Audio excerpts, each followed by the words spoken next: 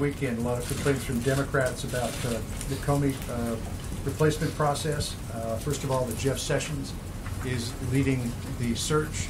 There are a lot of Democrats that think that because he recused himself from the Russia investigation, he should not be in that position. Secondly, some Democrats in the Senate are saying that before they will consider the president's next nominee, they want a special prosecutor appointed to look into the Russia investigation. Can you respond to both of them? I think this is a process that's running completely as it should. It's being headed by the Deputy Attorney General, and the Attorney General, as we've noted in the past, the FBI Director reports to the Deputy Attorney General.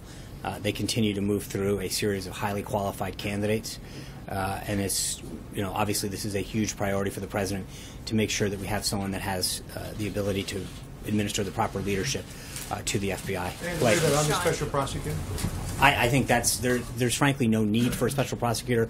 We've discussed this before. You have two Senate committees that are looking into this. The FBI is conducting their own review, and I think if you even look at what Acting Director McCabe said last, made it very clear that they have the resources that they need, and that the work continues.